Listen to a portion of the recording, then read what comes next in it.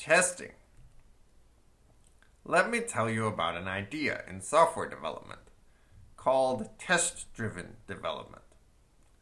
The idea is that you focus first on writing tests for your functions and then worry about implementing them. So you write the test for a function before you actually write the function. That helps you clarify what is the domain, the range, and the behavior of your function. Make sure you understand what sorts of values will go in, what will come out, and how they'll relate to each other. And writing down tests can help you identify tricky edge cases that you can think about before writing your implementation. It lets you develop a large program incrementally and test each piece. So whether you write your tests first or you write your tests second, it's a good idea to write tests. In the first project, I gave you a lot of tests because I wanted you to be able to develop piece by piece without having to wait to the very end of the program to know whether everything fit together. That's very useful for isolating problems and then going to fix them.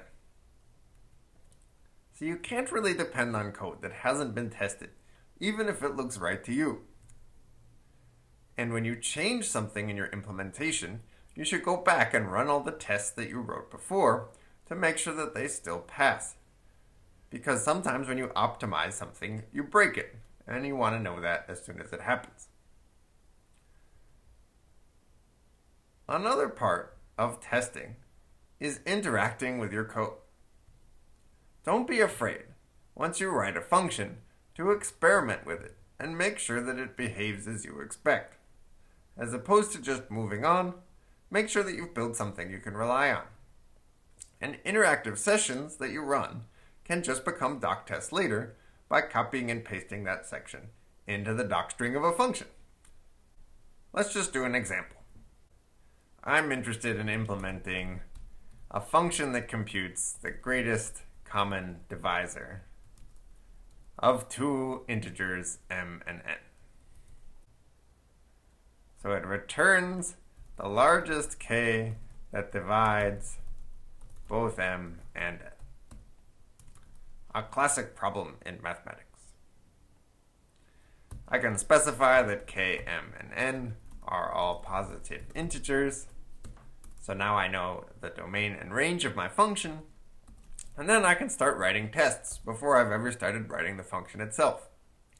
So what's the greatest common divisor of 12 and 8? It's 4.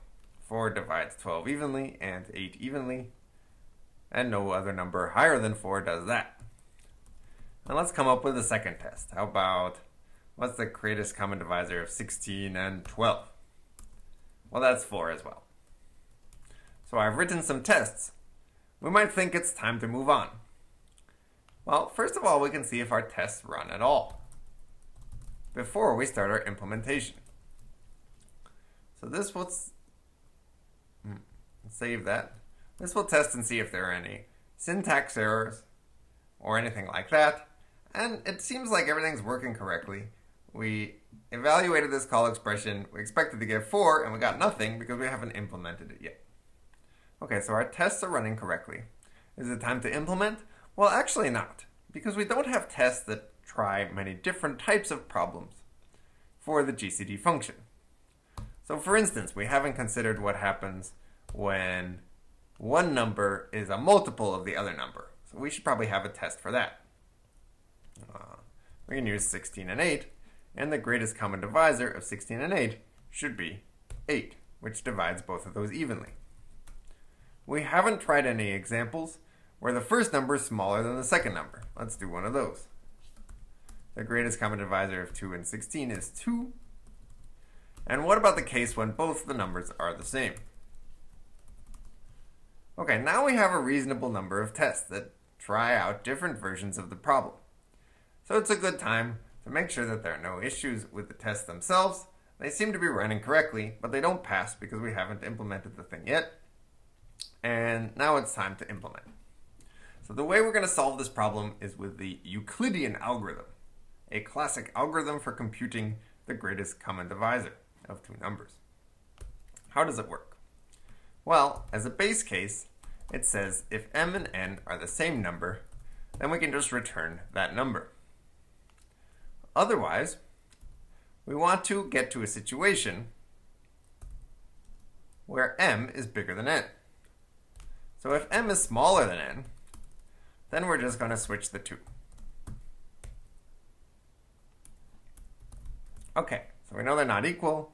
We know that m is not smaller, so it must be bigger.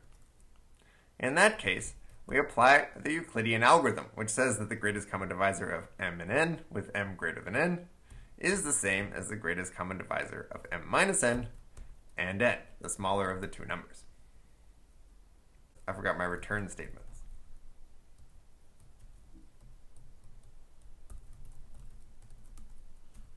So we run the doc tests, and now they work. Excellent! Now there are other uses for having tests around, other than to make sure that your code works as you expect. For instance, now you have a bunch of examples of calls to your function, and so if you want to see how this function is running, we can just keep these around and use them. Remember last time I told you that from the module UCB that I distributed in your Hog project, there's a function called trace. And if I decorate GCD with trace, then I can run my tests again. And they will all fail because now, instead of just printing out the answer when I call this, I will also print out the trace, which is not what we expect. But that's fine, because what we really want to do is look at the trace and see if we can make our function better in some way. So the GCD of 5 and 5 just gives us back 5. But let's look at this more interesting case. 2 and 16. So we passed in 2 and 16. Recursively, we called it on 16 and 2, and then 14 and 2, and then 12 and 2, and then 10 and 2, and then 8 and 2, and 6 and 2, and 4 and 2, etc. So how can we speed this up? Well, we could make the observation that as soon as we got to 16.2, we should be able to realize that 2 is the greatest common divisor because it evenly divides 16. So how would we express that? Well, we might say if m evenly divides n, then we can just return m. So we'll run our tests again to see how fast they run, and that really long running test now finishes instantaneously. How about our other ones? Well, they all look pretty fast too.